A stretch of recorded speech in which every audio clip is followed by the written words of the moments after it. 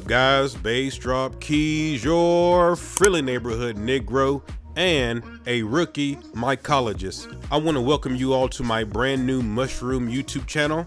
Now, if you're watching this, that means that you probably know me from being in the 420 community. But now what I want to do is I want to teach myself how to grow mushrooms. All this channel is one person's journey to try to teach themselves how to grow mushrooms.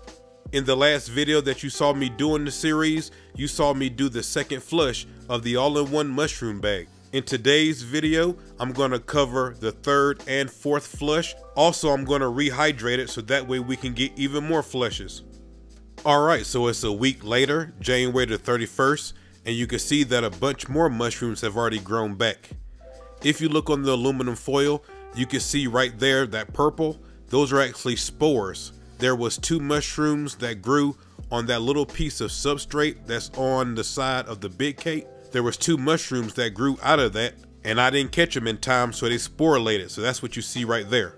But now you can see that we have a bunch more mushrooms that we gotta harvest. This right here is gonna be the third flush from the all-in-one mushroom bag. I still have not dunked the cake yet. On the second flush, you saw me take my Flairosol bottle and I just sprayed the cake once again. So I think that you guys have already seen me do the harvest and put them in the dehydrator enough times that I don't need to do it over and over again. It's the same process over and over again.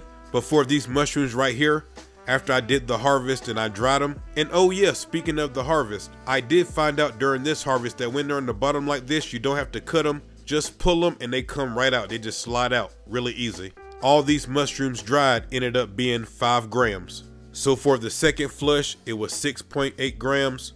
For the third flush, 5 grams of dried mushrooms. Alright, so we're gonna fast forward 10 days. It's now February the 10th. And I've noticed that the growth with the mushrooms has really slowed down. After 10 days, you can see that we have a couple of them right here that's grew out. That's it. So I went ahead and cut those off. So at this point, because the growth has slowed down, is when I decided that I was gonna go ahead and dunk the cake. Me just spraying it with the Flairosol bottle is not doing anything anymore. So I think that we need to dunk the cake. The only problem is I don't have time to do this now. I have videos due with some of my sponsors, so I gotta do that. So now we fast forwarded 2 more days, which is February the 12th, or yesterday. And this is the day that we're gonna dunk our cake. Before I dunk it, there was a couple more mushrooms on here that I picked off, but you can see that the growth is nothing like it was before. So this is gonna be a great time to dunk it. I also wanna mention that the mushrooms you saw from the 10th and the 12th, when I dried them, there was only 2 grams. But technically, that is the 4th flush, so you can go ahead and put down 2 grams for the 4th flush. But at any rate, it's time to dunk the cake. What I've done is I took a monotub that I had inside the tent, and I took my cake off the aluminum foil and put it inside of there. Now all I'm gonna do is I'm gonna start filling it up with water. And once I notice that it starts floating, I'm gonna take this 12-quart shoebox that I have, put it on top, and I'm gonna put water inside of this shoebox, and it's gonna act as a weight. It's gonna hold down the cake underneath the water. We want the entire cake to be submerged, so it's important that you have some kind of weight on top that's gonna hold it down because it will float.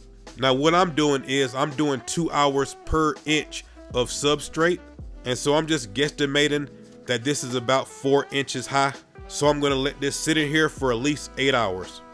Alright guys, well it's been 10 hours and we're gonna take our cake out of here. I'm just gonna take the shoebox off, pour the water out, then I'm gonna pour the water out of the big monotub. Once I do that, I'm very happy with how the water has rehydrated the cake. So I'm gonna put it back in the max shield bin, and I do wanna mention that I did add more water to the perlite, and I also put a brand new piece of aluminum foil down as well. I put the top back on the max shield bin, I put it back inside the tent, and I'm gonna just let it sit and do its thing. Hopefully in a matter of days, we'll start seeing some more pins forming, and that'll be a good sign that we're heading towards our 5th flush. So all things considered, this grow bag has really done great by me. If you wanna get one for yourself, I got it from Amazon. Click the link that's in the description. Also, if you'll come over to the Rookie Mycologist Instagram account and click on the pinned post, I give you 6 sites that I've already ordered from that I know 100% is legit. Just come over to Instagram and you'll see the information right there. Now before I get out of here, you guys have probably noticed the sweet shirt that I'm wearing. This is the Rookie All Over shirt. If you want to support me and the channel, come over to the merch website, therookiemycologist.com.